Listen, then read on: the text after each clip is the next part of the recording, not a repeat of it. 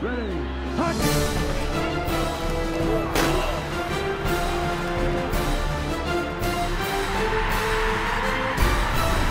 From the Opepco Studios in Oklahoma City, this is a Cable Motors OU update with Travis Haney. I'm Jenni Carlson. Travis, big win for the Sooners on Saturday, but clearly a big loss with Ryan Broyles going out.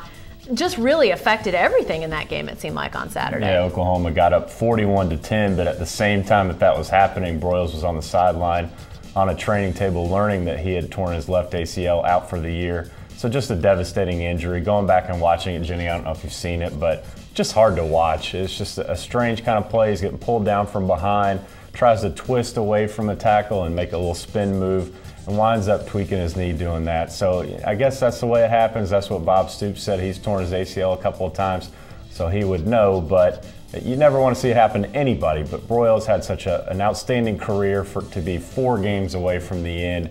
You just wanted to see him play it through. He's leading the country in receiving yards. He was about 400 and change away from the NCAA all-time receiving yards. He'd already set the catches record.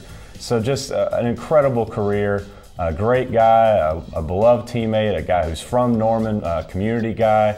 So just everything adds up to just being just tragedy. That was what Aaron Colvin said about it. Yeah, and I think that's true. But now obviously the Sooners have to move on without him.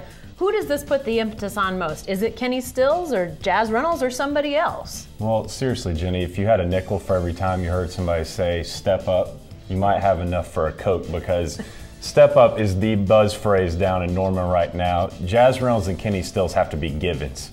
And that means a lot for Reynolds, who's come a long way this year, a guy that we didn't really expect much from when the season started.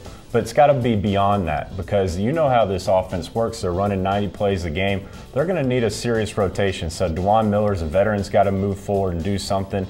Trey Franks on a more consistent basis has to emerge. Camille Jackson, maybe even as a freshman, has to do more. The tight ends may need to get more involved, something we wrote about last week. The running backs, Roy Finch out of the backfield. It's going to take a collective effort to make up for an All-American. All right, thanks, Travis. Be sure to stay with the best coverage team anywhere at newsok.com and every day.